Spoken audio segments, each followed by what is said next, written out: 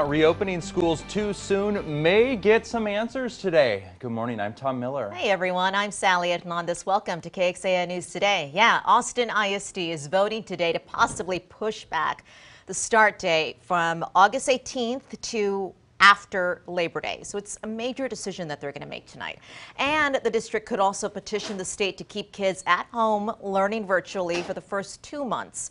Nabil Remadna spoke to teachers and the district about what is very much a fluid situation.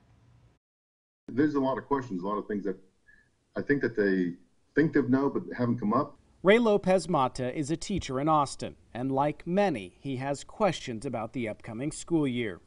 I have faith in that the AISD has a general good concepts, but how are you going to put them in place?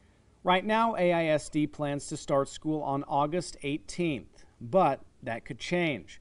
The district will hold a board meeting this evening to discuss whether to push classes back to September 8th. And then along with that, there's also an action to submit a waiver to the Texas Education Agency that would allow for an additional 4 weeks of virtual learning. AISD says this is a fluid situation and they're trying to work with everyone.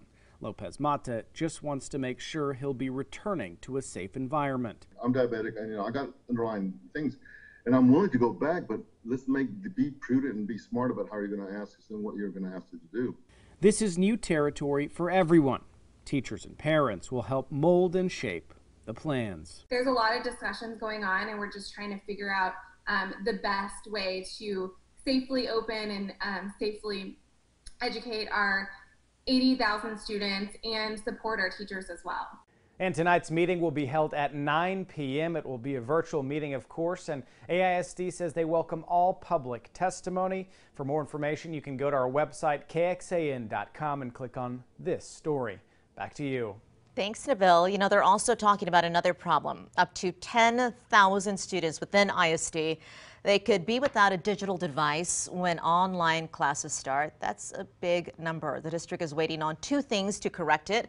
There's a possibility that vendors may not even meet delivery timelines, so they're worried about that. They're also having a hard time getting back computers, the district says, from seniors who graduated.